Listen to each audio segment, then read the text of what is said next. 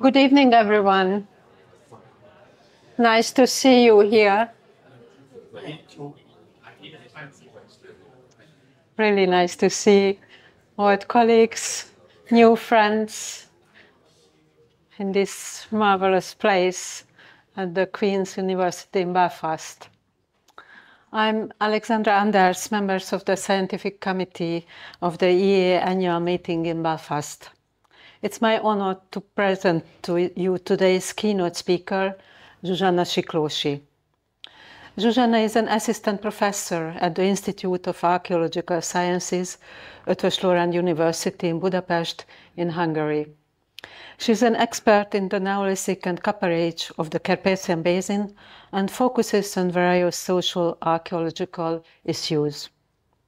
Her MA dissertation on Neolithic prestige goods won a publication award. She received ALTA's Promising Researchers Award in 2018. She is currently leading two major research projects. One of them aims to model the spread of early copper artifacts and the technology of metallurgy from Southeast to Central Europe. Additionally, she is the PA of the Momentum Innovation Research Group, which explores the factors that affected the spread of innovations with the goal of understanding the transmission of technological know-how and of which factors influenced these transmissions. Thanks to her multidisciplinary interest and cooperation network, her name is also well known among leading research institutes and labs. She is a very active member of the EA community as a presenter or session organizer since the meeting in Zadar in 2000. We have known each other for quite a long time. We are colleagues at the Institute and we have co-authored several papers and have co-edited various volumes. The situation of young female researchers is not easy anywhere in the world, but they have to work particularly hard in Eastern Europe to break through the glass ceiling. Zsuzsa is one of the few who have been able to do so through her talent, determination, commitment to science and archaeology, and the warm support of her family. The keynote speakers are scholars who were selected to be representative of EAA membership, and because their fascinating areas of research span many aspects of the conference themes. This was the case with Zsuzsanna, too. The motto of this year's AM is weaving narratives, telling stories about the past.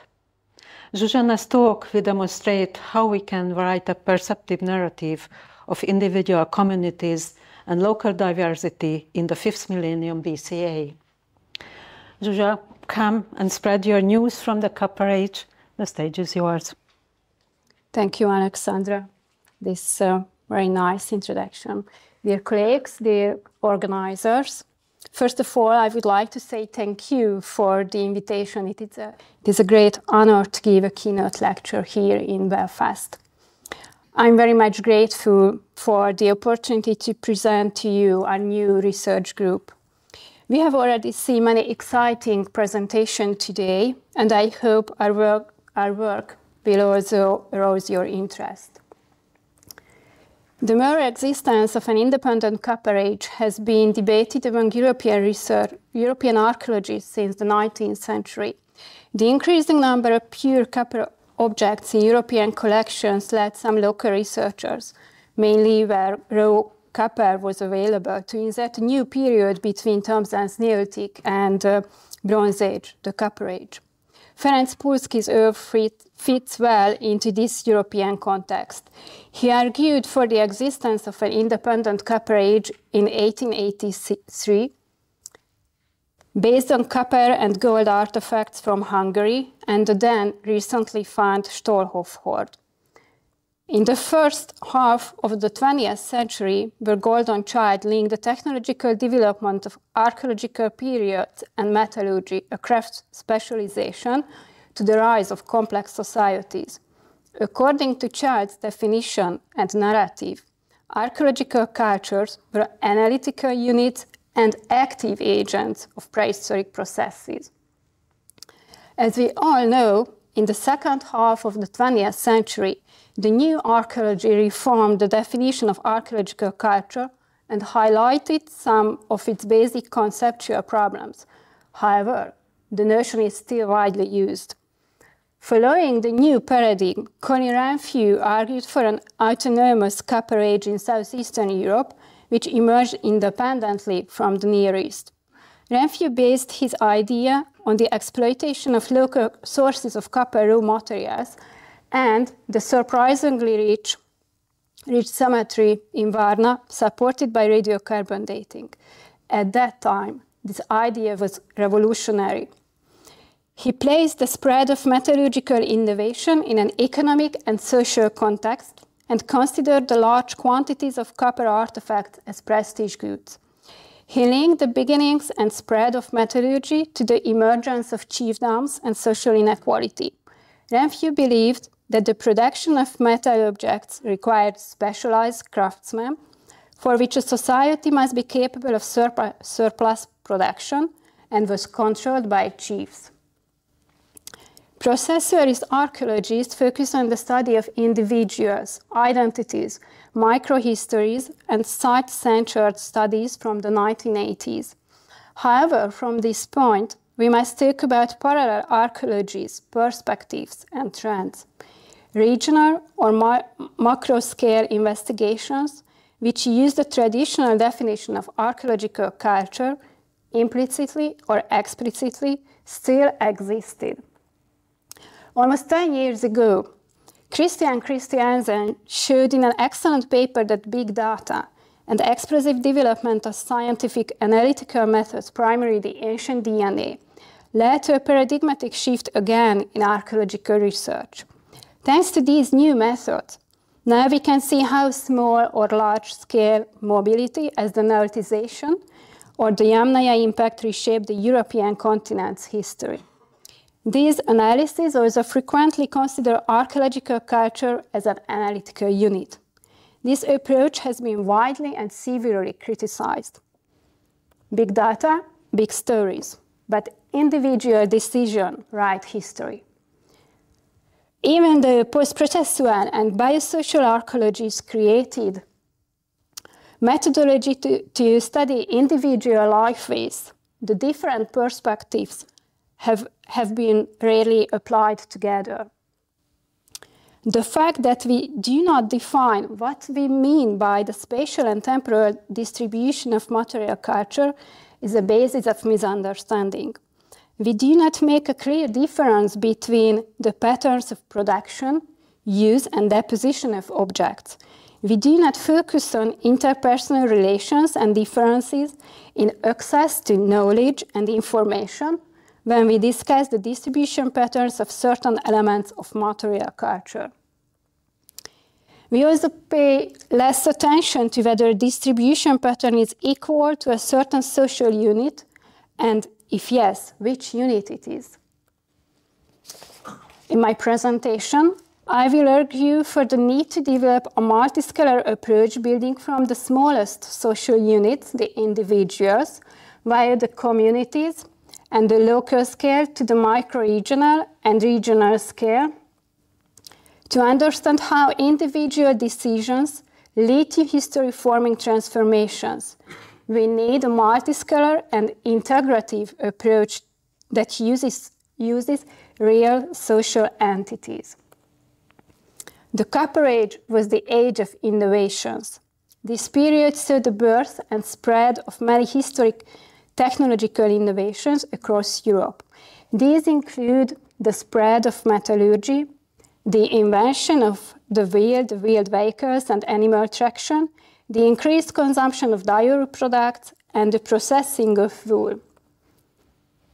Except for metallurgy, Andrew Sherratt described them as the secondary products revolution. His theory has been refined since then. The emergence of these innovations did not occur together, but it is still true that eventually they were compiled into a package that shaped human history. So the question is how we can better understand the spread of these innovations and how we can detect individual decisions and real social interactions beyond them. The Carpathian Basin played a key role in the spread of these innovations because its geographical location provides a natural link between southeastern and central Europe. The Danube and its tributaries offer an excellent route for communication and transportation. The Great Hungarian Plain is the westernmost boundary of the Eastern European steppe, while Transdanubia is linked to Central Europe. Therefore, what is now Hungary is a natural linking point between large areas. Copper mines dated to at least 5,500, 5,300 BC are known from present-day Serbia and Bulgaria. Targeted archaeometallurgical research has revealed many details about the local metallurgy and the organization of the production. Contrary to the previous assumptions, no special furnace was needed to smelt copper. A simple pit was sufficient. The key to the process was cooperation. In other words, instead of individual specialization within the community and individual workshops, the entire community of the settlement participated in metallurgical activities. If we can talk about secret knowledge, it was a secret of the community, part of the community's identity. The social identity-forming significance of metallurgy and copper objects is reflected in the groups of miniature anthropomorphic clay figurines excavated at Crkvena Stublina in Serbia. Recent multidisciplinary studies on the Varna cemetery shed new light on Copper Age elite. The archaeometallurgical analysis of gold artifacts and the complex interpretation of anthropological studies have led to the conclusion that the graves, which are extremely rich in gold objects, including gold imitations of the goldsmiths' tools, may have been the graves of goldsmiths. These people could have been involved in not only the production of these objects, but also their exchange. In other words, it was the craftsmen themselves, rather than a separate elite, who organized the transmission of the objects they made. Briefly, we can see a differentiation of knowledge in the 5th millennium BC. A high-level specialized knowledge of craftsmanship appeared at several places throughout the continent and was accompanied by a long-distance distribution of its products that can be regarded as prestige objects. Colin Renfrew used the innovation of metallurgy as an example of his famous paper, in which he highlighted the importance of studying the spread of innovations. He implemented Everett Rogers' sociological study into archaeological research. In the last decade, research into innovations has become a leading field in archaeology. However, no complex model has been developed so far which would integrate the results from different fields to explain why innovation and, more broadly, knowledge transfer has spread rapidly in some areas and slowed down and stalled in others. But social factors help or hinder the transfer of information and knowledge. Who and how creates those social networks through which innovation spreads, and how are they maintained? One of the reasons for the lack of a comprehensive explanatory model is that archaeological research either focuses on the flow of information between individuals at the site level or the spread of significant innovations on a continental scale. This is because there is no methodological and theoretical framework that could connect the different levels and explain how human interactions between individuals become global historic events and how we can link this to the available archaeological record. In material culture studies, the chaîne opératoire approach has long been used to detect each step in the manufacture and reveal the skills and knowledge of the manufacturer. Using this methodology, we can trace the teaching and learning processes, the real interpersonal relations, and communities of practice. Thanks to the wide range use of analytical methods, we now have the opportunity to reveal the traces of individual knowledge, skills, and their differences among individuals and communities as well. In what follows, I will demonstrate how different narratives can be created using such a multiscalar approach, building from the bottom up, instead of using the archaeological culture as a homogeneous analytical unit. Examples will be shown from the Copper Age of the Carpathian Basin. The cultural and chronological framework of the early and middle Copper Age in Hungary seemed to be clearly outlined by the end of the 20th century. After the abandonment of late Neolithic tiles on the Great Hungarian Plain, a new fine material called Tiszapolgár culture appeared around 4500 BC. It was accompanied by the appearance of the first formal cemeteries and heavy copper tools, and by a dispersed settlement pattern. The Copper Age lasted until 4000 BC. Consequently, it was both a cultural and a chronological period or unit. The fine material called Bodrogkeresztúr culture seemed to be its immediate cultural and chronological descendant.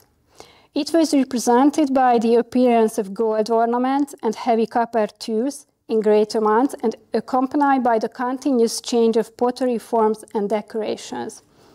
This chronological period, the Middle Copper Age, lasted until 3600 BC. Its second part was separated and called Hunyadi Halom culture, based on primarily the changes of pottery. Moreover, this was the period when the first traces of local metallurgy appeared both on the Great Hungarian Plain and Transdanubia.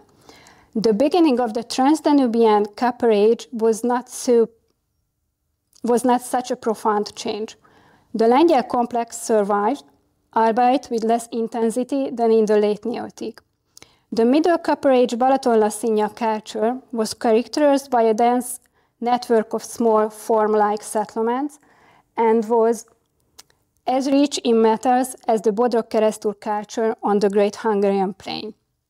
The second half of the Middle Copper Age is characterized by the sporadic settlements of the Furhenstich pottery culture with Central European relations, and there were traces of local metallurgy.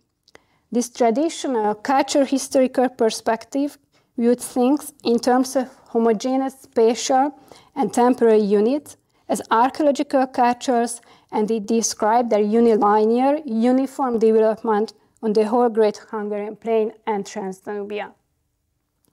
The first signs showing problems with this system appeared in the 2000s, when large-scale excavations revealed two cemeteries. The fully excavated cemetery in Hajdú-Böszörmény-Ficsorító contained Tiszapolgár-style pottery and was dated with EMS measurements to between 4350 and 4250 BC. Another cemetery in Rákóczi-falva-Bivajtó was discovered with Bodrogkeresztúr-style pottery, gold and copper ornaments, and heavy copper tools. Its EMS dates were surprisingly old, dated to the same period. We can see that two cemeteries, which according to the traditional system should have followed each other in time, might have been contemporary. Therefore, it was clear that we need to reconsider our conceptual frameworks to describe the Copper Age. Therefore, together with Pál Raczki, we took further EMS measurements and we interpreted them with Bayesian modeling.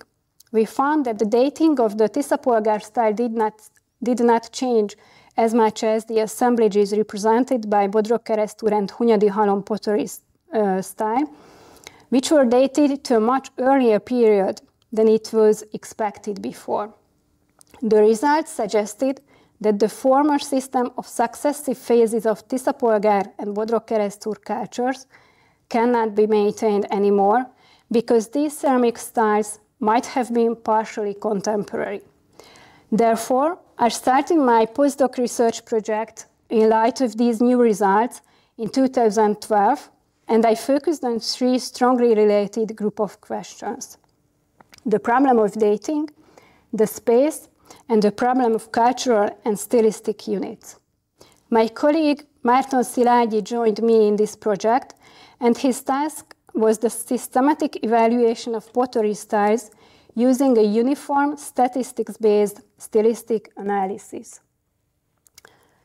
During this project, we built up our model from the smallest units, as graves or pits, via the sites, to microregions and regions, and we built different contradictory models.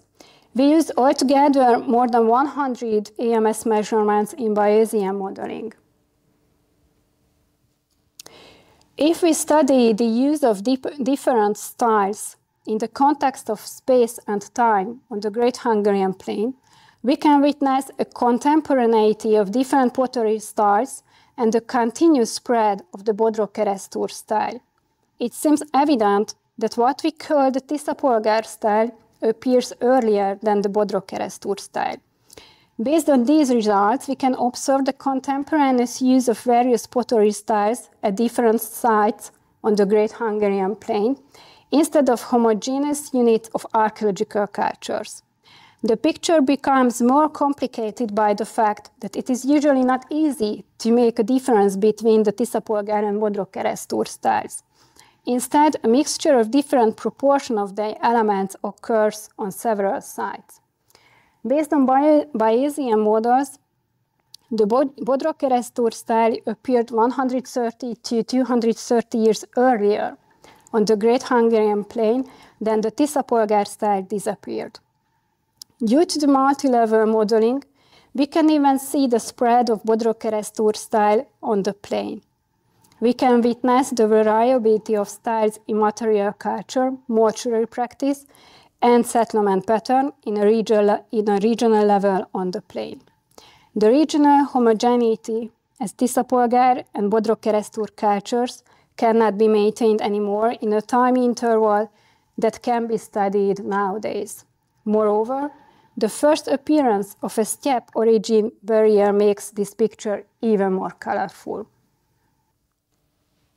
An important consequence is that if we try to maintain the regional unit of archaeological culture, it would hide the variability that we can currently witness in the use of material culture. I think that we can find traces of overlapping complex social networks of individuals forming communities behind this variability in the material culture and archaeological features, and this is a much more realistic picture. We can reconstruct the life of past communities only if we try to reconstruct the real significant social unit at every level, and we try to reconstruct their social networks and social interactions. Every community is built up of individuals with multiple level identities, as age, gender, kinship, rituals, and so on. These communities can be formed on a local level or on the basis of interactions between individuals who are connected with some common features. Therefore, we cannot expect that we will be able to reveal clearly separated units but this complex, subtle network of social relations can be explained by the mosaic variability of archaeological data. In the following, I will show this complexity using the example of the Rákóczi-falva bivajtó site 1C. A settlement of 3 buildings and several pits and a contemporary cemetery of 79 graves was revealed. Both were totally excavated, and there was a dividing empty space between them. This fortunate situation provided us a unique opportunity to study how material culture was used in various archaeological contexts. A single barrier was found in the settlement, contemporary with the oldest graves in the cemetery. At first glance, The barrier right is identical to that seen in the cemetery, but the left side laying is a female characteristic, while the long Volhynian flint blade is a male characteristic. Anthropological studies revealed that the deceased was an adult male.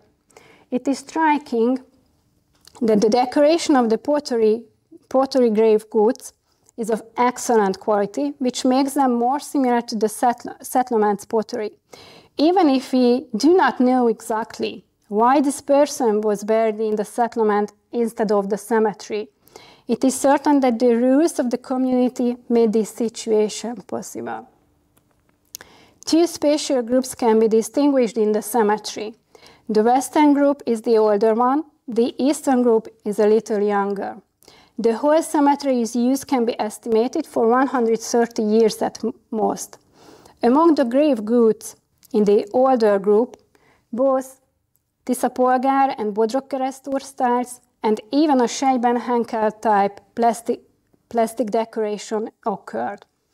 All three graves with pottery of different styles can be dated between approximately 4350 and 4250 BC, which can be explained either by a sudden change in the use of pottery styles, or these styles were used contemporarily, at least in a scale that we can detect now. One of the richest graves was a symbolic one. It was found in the center of the western group, surrounded by an empty area. The grave contains all significant symbolic objects but gold. The Balkan copper axe, the special Balkan bifacial leaf point, the long Volhynian stone blades indicating long-distance connections, and the triangular arrowheads and milk jug are typical of local barriers on the Great Hungarian Plain. We interpret this grave as a symbolic representation of the community's relationships. The differences between the use of material culture at the settlement and the cemetery is striking. The quality of the vessels, the forms, and their frequencies are different in the settlement and the cemetery. The so-called milk jugs were mostly placed into the graves and hardly deposited in the context of the settlement. In contrast with the 18 copper artifacts and further gold ornaments found in the cemetery, no trace of metallurgical activity was revealed in the settlement. Based on the chemical composition and lead isotope analysis, the objects were made of high-purity copper ore deriving from the Balkan mines. According to Norbert Faragó, the few napstones found in the settlement were made of local raw materials. Many napstones from the cemetery could be associated with the Volhynian Prut type raw material from 400 or 450 kilometers northeast of Rákóczi-Falva. Further objects were made of obsidian or limnosilicate originating in the Tokaj Mountains. An extraordinary piece, a bifacially retouched leaf point from the symbolic barrier, was made of a Balkan flint originating more than 800 kilometers away from Bulgaria. The tools were most likely made elsewhere. During the evaluation and the refitting test of the Volhynian flint, traces of several nodules were found, but no conjoining pieces could be identified. This may prove that these pieces came together from the same workshop. Summarizing the results of the Rákóczi-Falva case study, the difference between the settlement and cemetery's material was surprising. It is also striking how different identity types appear in the two contexts. Two well-visible identities appeared in the cemetery. The smallest one, the individual, and as an interesting dichotomy, the largest one, because the cemetery was also the place of the most distant connections and the emergence of large identity groups. In contrast with it, the settlement seems to be a different world, a parallel reality, with a completely different dynamism. No distant connections or stylistic separation is observable in the settlement material. For us, however, the main lesson was the variety of almost all artifact types or phenomena. The concept of site history made all these observations possible. Top-down modeling and using the concept of archaeological culture would have obscured much of this diversity. Going further, from the site to the micro-regional and regional level, we conducted a similar site-based approach, and besides local variability, we also detected shared traditions.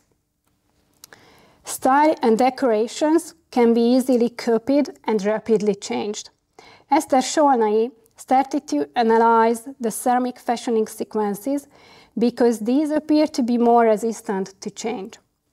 Forming gestures become motor habits during the learning process, where the tutor and the learner are always socially related. Thus, the sets of technical traditions are shared and transmitted over time within socially related communities of practice. This is true for not only ceramics, but any other crafts. This is why the Champ opératoire approach is the relevant methodology to reveal the learning processes and detect the set of skills and shared knowledge. Esther is analyzing the Rákóczi-falva bivajtó assemblages and other contemporary sites on the Great Hungarian Plain in her PhD dissertation. The frequent forming techniques that occur in large quantities on the sites refer to a common set of technical traditions that strongly define the way of doing of the potters. The universal distribution of these techniques, independently from the ceramic styles, suggests a common social network. What is more, different, probably non-local traditions can be also detected on the sites with Bodrog-Keresztúr ceramic style. These indicate that the potters in these settlements might have had widespread social networks and diverse traditions. As we have seen, a dense network of small form-like settlements was established in the early Copper Age. These small-scale agropastoral settlements were economically self-sufficient. This suggests that there were close social ties between the inhabitants of the smaller settlements in a narrower geographical area, which determined that they were buried in the same place. It is also possible that communities changed their residence frequently within a narrower area. The results of isotopic studies on individual diets do not show differences by gender and wealth, so a degree of social inequality that would have limited access to basic food sources is unlikely. According to strontium isotope analysis, the Tiszapolgár burials of Hajdú-Böszörmény, Ficsorító, and Pusztataskony-Ledence sites are of local origin. The burials in the Tiszapolgár-Basatanya cemetery, accompanied by Tiszapolgár-style pottery, are also essentially local. Here, however, the burials with Bodrog-Keresztúr-style pottery included several non-locally born male individuals. Additionally, several mobility patterns were observed.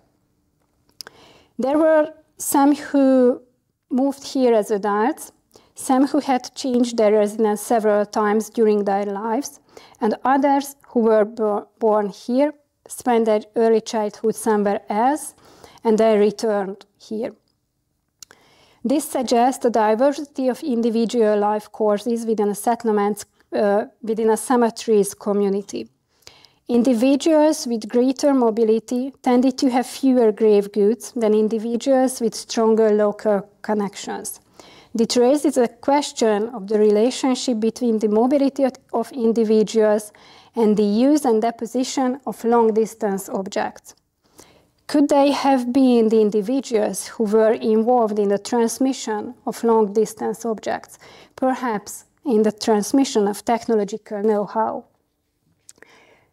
No evidence of local metallurgy has yet been found in early Copper Age settlements on the Great Hungarian Plain, and the metal objects have been found typically as stray finds or as grave goods. The only find from a certain context that can be linked to the technology of metallurgy is a small plum-shaped copper ingot found in grave 59 of the cemetery at Tiszapolgár-Basatanya, the grave of a 30-35-year-old woman with Bodrogkeresztúr style pottery.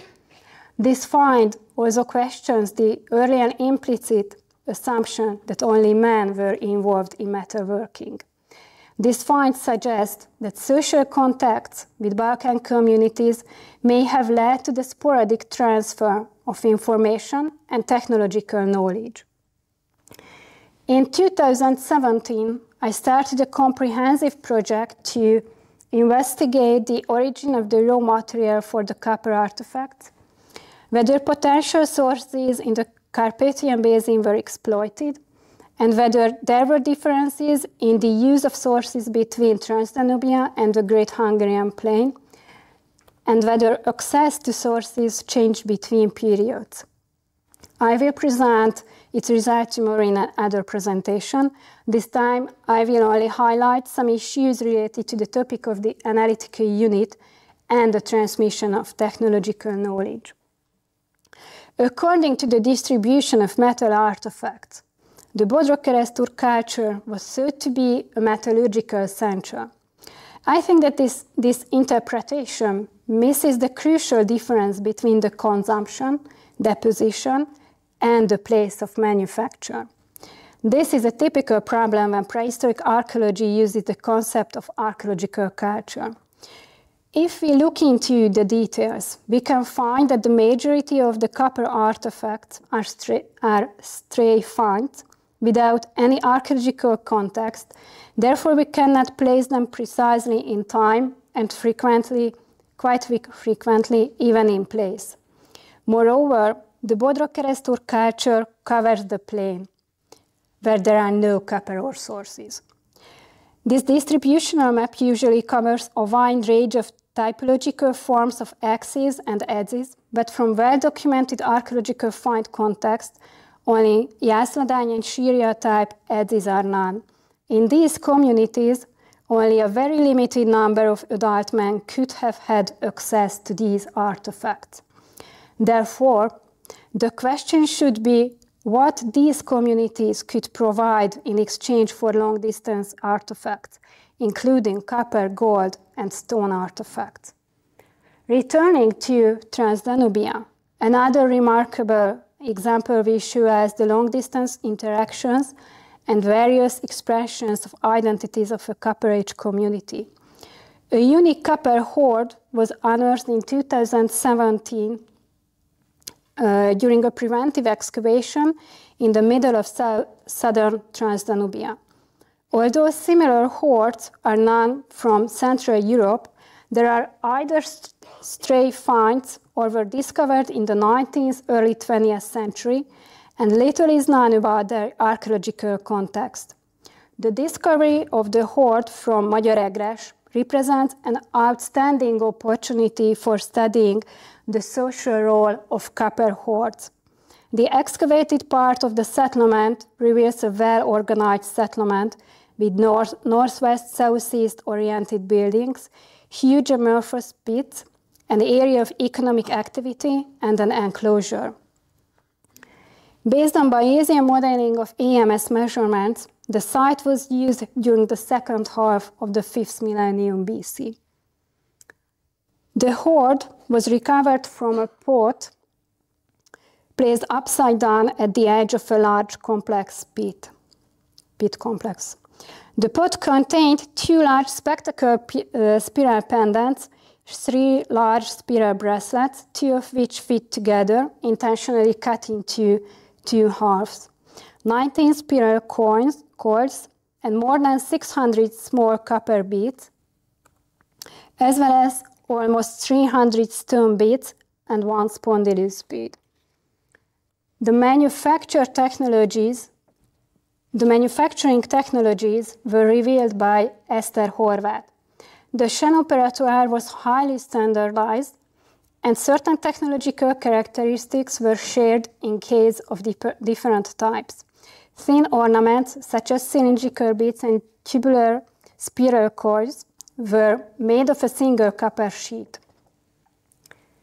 Thick pieces, like bracelets and pendants, were constructed by stacking several copper sheets to create a laminate structure, which was then rolled or folded and curled into a spiral shape. The sheets were flattened and shaped by hammering. Standardization is reflected also by objects' shapes. Cylindrical, tubular, and spiral forms occurred. Lead isotope and chemical compositional analysis suggest a probable northwestern Carpathian origin of the raw material. This is consistent with the archaeological data. Large spectacle spiral pendants are known from hoards or as stray finds in the territory of present-day Slovakia, the Czech Republic, and Austria. The very context of the large spectacle spiral pendants is unknown, as these artifacts were never found in graves. The objects that make up the hoard were probably made elsewhere, but may have arrived as part of a gift or prestige exchange between high-ranking individuals. No artifacts have been found in the settlement material that suggest local manufacture. The making of all the objects of the hoard requires a high degree of skill, and the objects must have been of high value. The Balkan and the northwestern Carpathian metallurgical centers were different in the sense of product distribution. The objects from the Balkans reached long distances as far as the North Sea, while at least some special types made in the northwestern Carpathians were only spread in a smaller area, which is called the Balaton-Lassigna-Ludanice-Jordanov complex. This fact might be due to the different operations of the centers and the different attitudes toward their products. This is where we were before our current project. Thanks to the generous funding of the Hungarian Academy of Sciences Lendület Momentum program, we could establish a new research group at the end of the last year. Following the above presented approach, we build models from the individuals to the local communities and larger micro and regional social networks. We study the interpersonal relations with the combination of ancient DNA, isotopes, and material culture analysis on metals, stones, and potteries. During this project, we pay particular attention to the archaeological material and a wide range of animal products.